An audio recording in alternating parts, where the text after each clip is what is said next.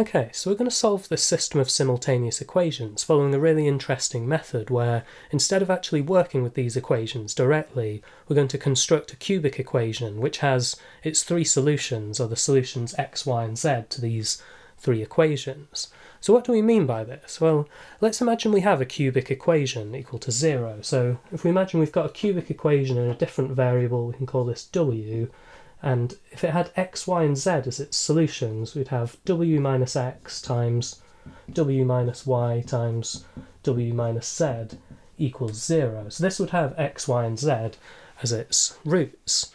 And then if you imagine we expand the brackets here, we'd have first of all w cubed, and then for our w squared terms, w squared we multiply by negative x, negative y and negative z. So we'd have a factor of negative x plus y plus z times w squared, and then for our w to the power of 1 term we've got the positive, all of these product pairs x, y and y, z, so we'd have plus xy plus yz and finally plus xz as well multiplied by w, and then our linear constant term is just negative x times y times z, so minus x, y, z.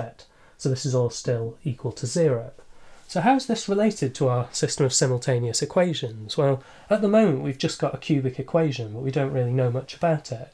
But you can see here we've got x plus y plus z, and we know that x plus y plus z is actually just equal to 1. So then we can simplify all of this to become, we know our cubic that we're looking for is w cubed minus w squared plus, we've got all of these pairs xy plus yz plus xz times w and minus xyz.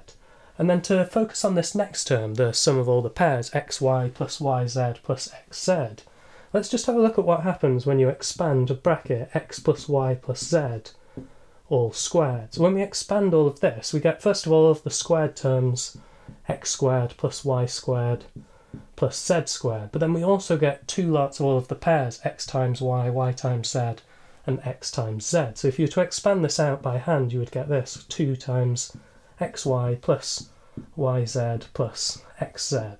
And then you can see here that x plus y plus z, we know this is just equal to 1, and x squared plus y squared plus z squared, we know from the question, is equal to 5. So then we've got a much simpler 1 is equal to 5 plus 2 times the sum of these pairs xy plus yz plus xz, and then we can subtract 5, divide by 2. We see that the sum of all of these pairs then is negative 2, so we can substitute this into our cubic equation we're looking for as well. So then we're going to end up with w cubed minus w squared, and then here the sum of all of these is just negative 2, so take away 2 times w, take away xyz is equal to 0. So you can see we're getting closer and closer to working out what our desired cubic equation is. The question is now, how do we find the value of x, y, z? So you could do this by taking x plus y plus z all cubed, and you could get out an x, y, z term.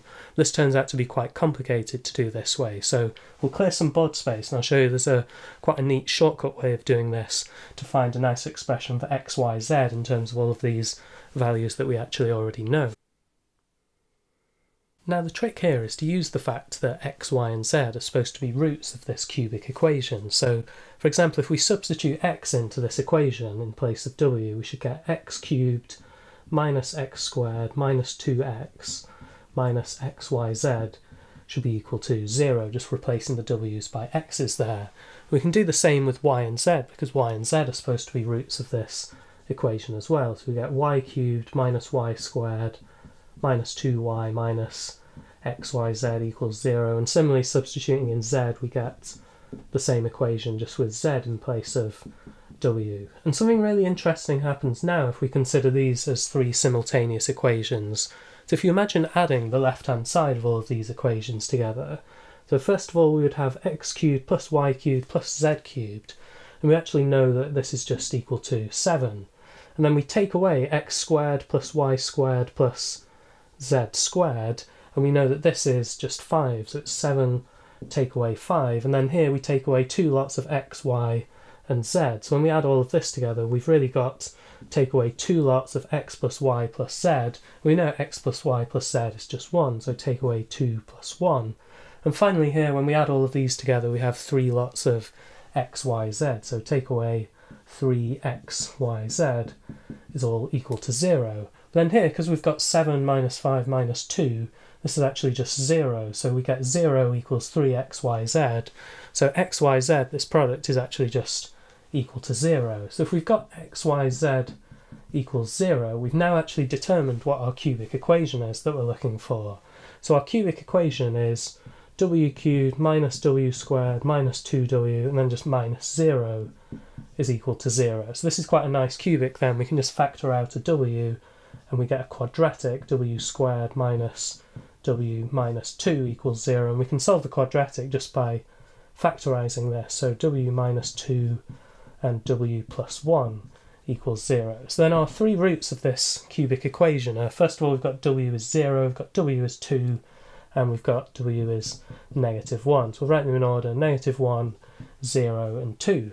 And remember, the whole point of setting up this cubic equation is that this cubic equation has roots x, y, and z. So we don't know which one of these values is x, we don't know which one is y, we don't know which is z, because if you just look at each of these equations, it doesn't really make a difference. You could swap your x and y values, swap your z value for either of the others, and it would still work. So we can say that x, y, and z are equal to negative 1, 0, and 2. We could perhaps express this just as a set. The set x, y, and z equals the set negative 1, 0, 2, just to express this idea that x, y, and z are these three numbers, but they can be in any order as long as you include each of these numbers exactly once. So then we've solved this system of equations using this cubic method.